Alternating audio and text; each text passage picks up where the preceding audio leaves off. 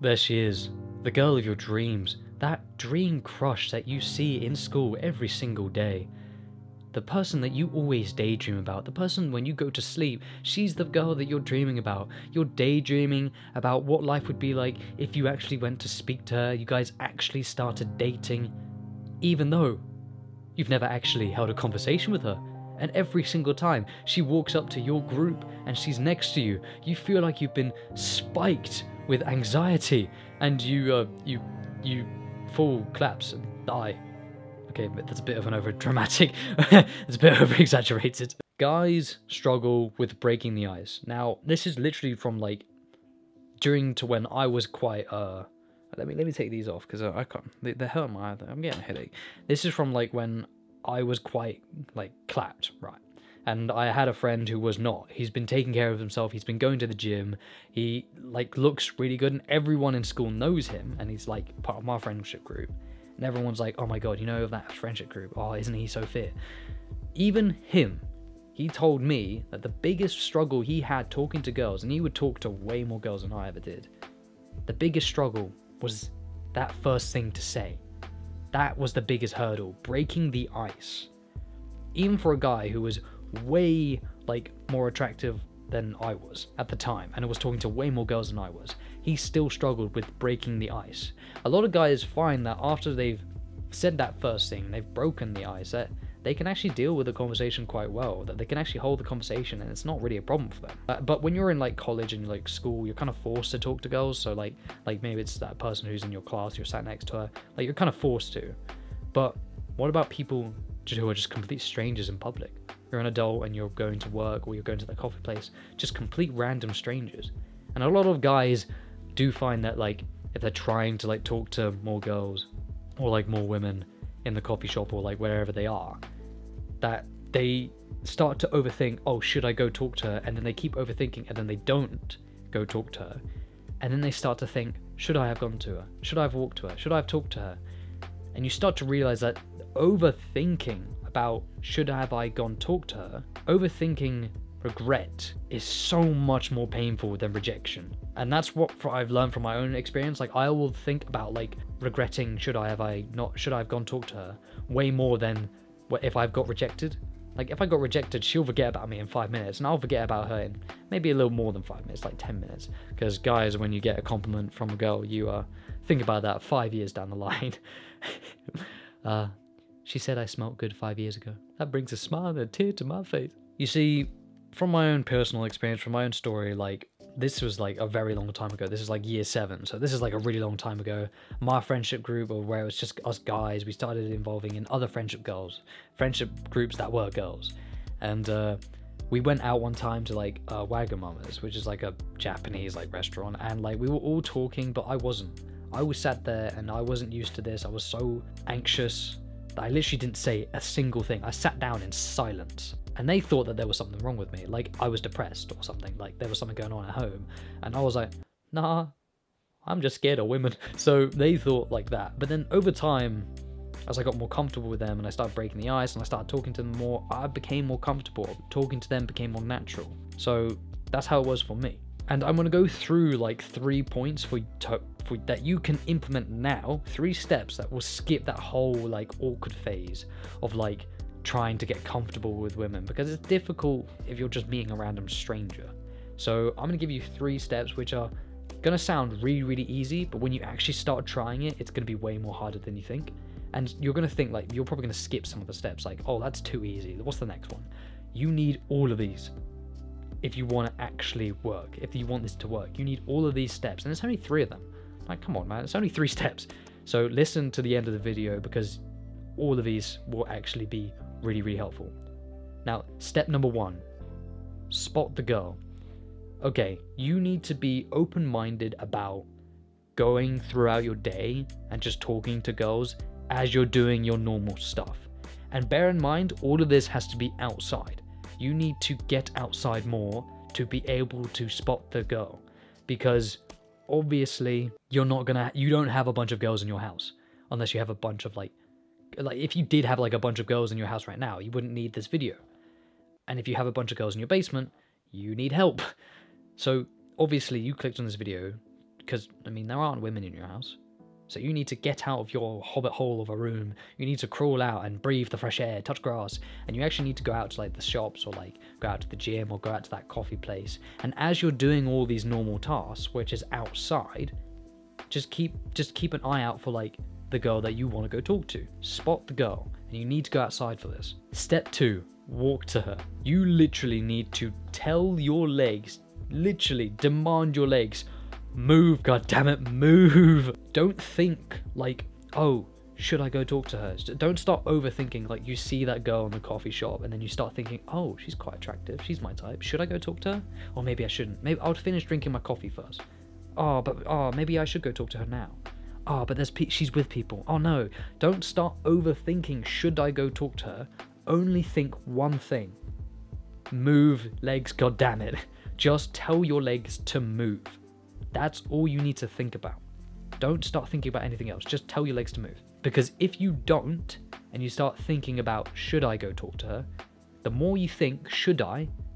You won't. If you aren't thinking about moving your legs to actually walk to her, you aren't actually going to walk to her. So literally just think, walk. That's it. And you will actually take a step. And the thing is, that first step is like that first hurdle of breaking the ice. It's the most difficult one. It's the most difficult thing. But after you've taken that first step, it becomes easier. Each step you take to get to like walking to that girl that you see, you have more confidence in each stride because you're walking to her. You've made that decision. And yes, at first she'll probably like be shocked or like maybe even scared, because like cold approaching girls, which is what this is technically called, like it's not often that this happens. Like most guys are just like gremlins and hobbits that just live inside their room and don't go outside or see the sunlight for their whole days. So the fact that like a guy would come up to a girl and like say something, that doesn't happen often. So yeah, she might be a bit shocked at first, maybe even scared, because a lot of the guys or like people who do come up to you in like the random, like as a complete stranger, they're usually scammers, like coming up to you be like, hello, please, I need £2 for my sister that does not exist. Like, usually scammers, so that's kind of like inbred in our mind. Even so, like, it's not as, you just need to reassure that, like, oh, sorry, I didn't mean to like scare you, I didn't mean to shock you, like, oh, that's my bad, I just saw you and I thought you were stunning, or like, oh, we go to the same coffee place, I just thought you might want to get coffee. So like, just reassure that you're not a pervert creep. Step 3, you've walked to her now, right? You've gotten her attention, you've said, oh, hey, like you've put up your hand, like you've like gotten her attention, you're in front of her, you've walked to her, you've done all of this, you've done step 1, you've done step 2, you've actually walked to her and she's in front of you.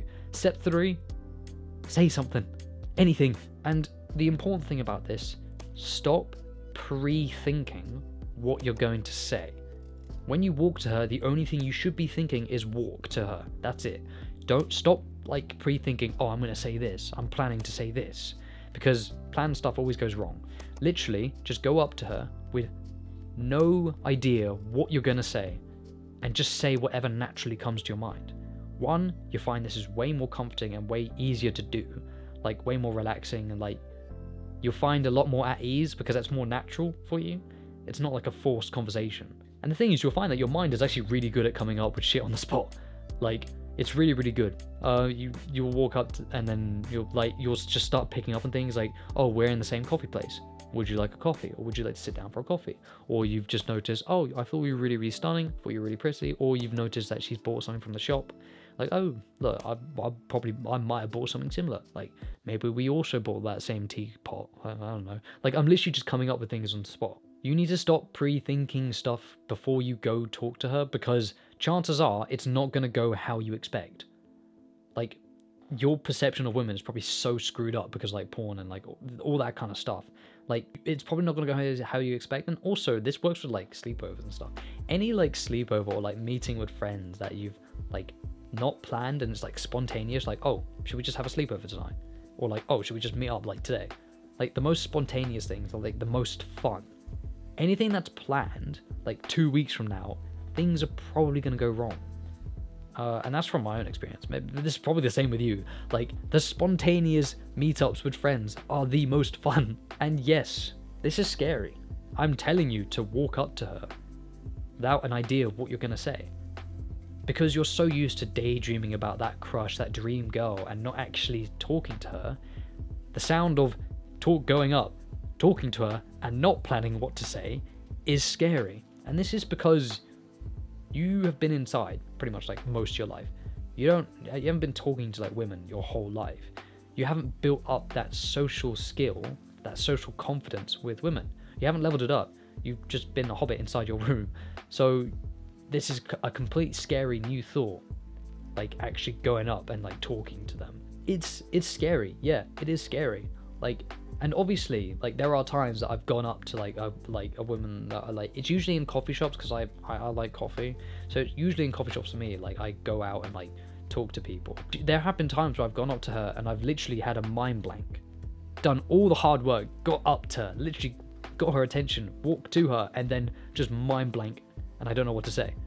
And I'm like, oh, sorry, I was walking up to you. I thought you were absolutely stunning, but like I just forgot what I was gonna say. Or like, oh, sorry, my bad, wrong person, and just like leave it as that. Yeah, that happens. 100% that happens, and yeah, it's awkward, but that's life. Still though, that, like, going up to her, not knowing what to say, just having a complete mind blank, and then just saying like, oh, like, my bad, wrong person. Like, even just that is still leveling up your social skill and social confidence with women better than it would be if you were inside your room, not seeing the light of day.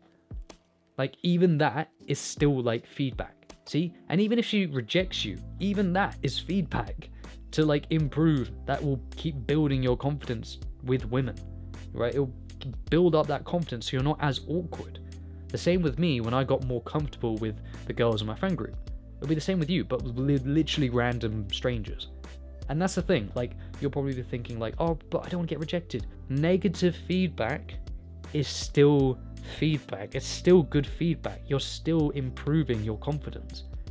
And actually, the more you get rejected, the more confident you are. It's better when you get rejected sometimes, because like, if you did all of this and you started talking to girls and like, it went successful every single time, like you keep doing this 50 times and it's like, oh my god, it's so successful, I'm so confident with girls now, but then it doesn't work one time, you get rejected, you'll be like, oh no, I got rejected, what do I do, shit. And like, you start panicking. It's good to get rejected because then you learn. So it's negative feedback, it's still feedback, you're still increasing your confidence. So that's it, a little rundown. Step 1, spot the girl, go outside. You don't have women in your basement, right? You need to go outside to find people. Yes, I know, it's scary. People are scary. You need to go outside, spot the girl. Step 2, you find her, you see her, the person you want to talk to. Don't think about anything. Literally only think walk. That's it. Just command your legs to walk. Step 3, you've gotten her attention. You're in front of her. Say something. That's it. Just say anything that comes to your mind. Don't pre-think of things that you're going to say. Just say whatever naturally comes to you. It'll be natural. And once you've broken that ice, there you go. The conversation starts flowing. The conversation starts flowing. And the thing is, like, the reason like that's better than like pre-thinking stuff. There are times where like the conversation will go dead and you have those awkward silences. And if you like pre-planned everything what you're going to say for that first sentence when you talk to her, and then it leads into a conversation, and then you get to another awkward silence bit, you haven't pre-planned what you're going to say for that bit. However, if you go up and say whatever naturally comes to your mind, when you get to another awkward silence, you'll just do it again. You'll just say whatever naturally comes to your mind. See, this is way more natural and it's way more like actual helpful when it's talking to girls. And you'll be way less awkward. And of course, any feedback, negative, positive, is still feedback. It's still helpful and it still builds up your confidence better than if you were just hiding under your blankets, fapping to like imaginary women on the internet who aren't real. So yeah, that's it. Look, if you're on self-improvement, bro, you got this. You're about to go talk to that woman, go outside. I believe in you. Now you just got to believe in you. Anyway, hopefully this helped you out. Stay consistent and do the best you can. Love you, bro. Mwah! So, as you can see, new mic. I don't know if this is like really loud. Like, this might be really loud and I had to redo the whole video, but I had to get an extension for it to work, to like from my camera to here. This extension is 20 feet long. It goes around my whole bloody room. I don't need it this big. That's what she said.